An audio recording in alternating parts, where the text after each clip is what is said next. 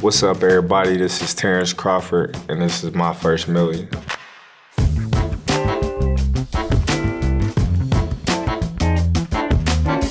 My mom, she worked very hard taking care of us. My dad was in the military. Things that I really wanted to spend money on as a kid was probably some Jordans. When we get a pair of shoes, that was our basketball, going to school shoes, that was our everyday shoes. When I actually started getting money from boxing, it was in the amateurs. I was around 17. I was getting paid from USA Boxing, and I was getting paid from A to P, amateur to pro. They had a program to where they match what USA Boxing is paying you, so I was getting double. I was getting paid more in the amateurs than my professional fights. My first professional fight, I got $600. It really wasn't till probably my 12th fight that I got something over $2,500. This is the details for my first big fight. Nobody gave me any lessons on finance. Nobody in my family ever had the type of money that I was getting at the age that I was getting at. I had to learn on the fly. I had to surround myself with people that knew about money, knew how to grow money. Boxing is a short window. I had to start making smart investments.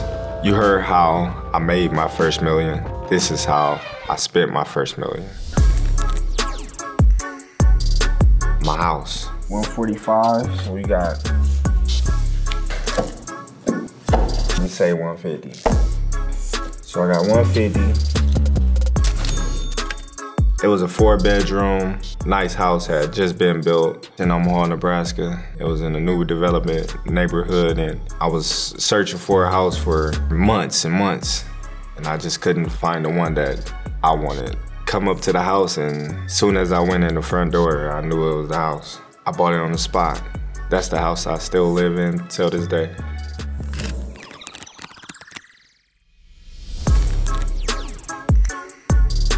Bought my truck, $80,000. It was a pickup truck.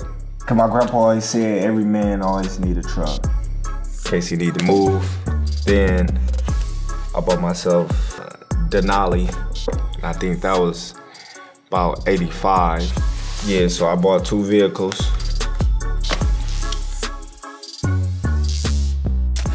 My truck, I got everything done to it from the dealership. The top of the line, undercoated. I only had it for probably a year and a half before I traded it in.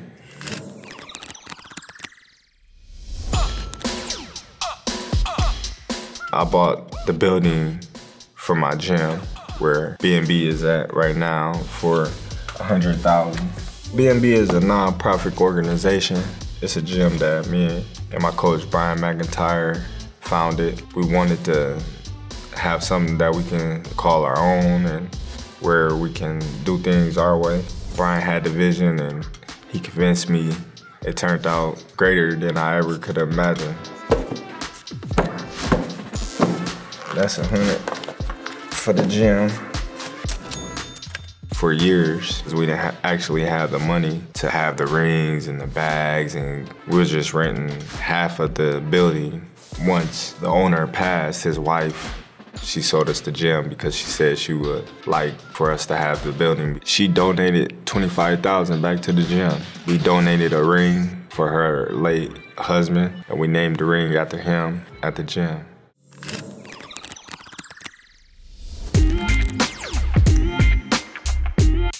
I just started investing.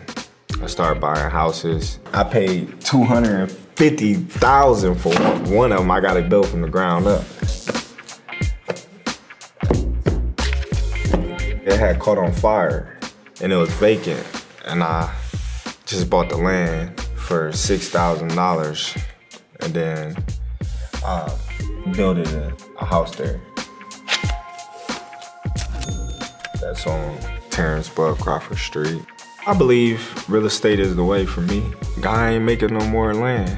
Somebody is getting paid from us sitting in here.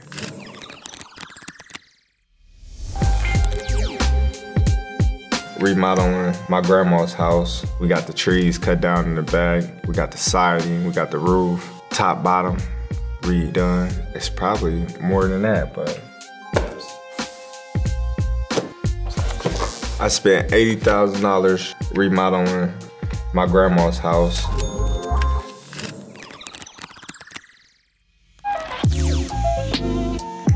I bought my other sister a house. I spent, can I look at my phone? Yeah. I'm gonna just say 260.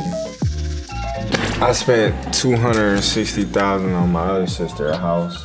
I bought myself a house, my sisters a house, my grandma a house, bought the gym, bought me 2 vehicles for my family.